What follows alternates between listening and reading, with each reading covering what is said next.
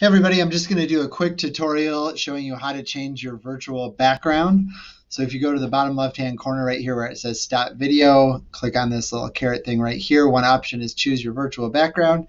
It has 3 presets. Got the Golden Gate Bridge, some grass, and the Earth from outer space.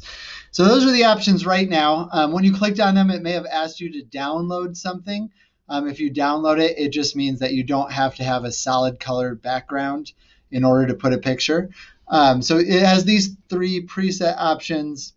If you click the plus right here, you can add your own image. So if I want to have the Trojan head in the background, I can click on that and it's going to put it right there.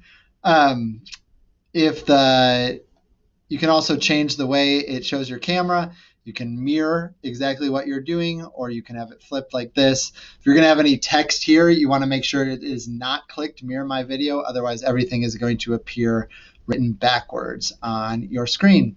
There's also some filters if you want to play around with those, if you want to be black and white, or all kinds of different things that you can do.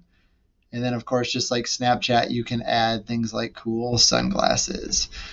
So again, all of that can be found here in the lower left-hand corner, right where it says Stop Video. Click on the little caret thing, choose Virtual Background. Your students will be able to choose virtual backgrounds. However, they do not have the option on their Chromebooks, at least, to download those backgrounds. So they will need to have a solid color in the back. So in front of a white wall or just a solid color wall is going to allow those backgrounds to be able to work. If you have any questions, make sure to let me know.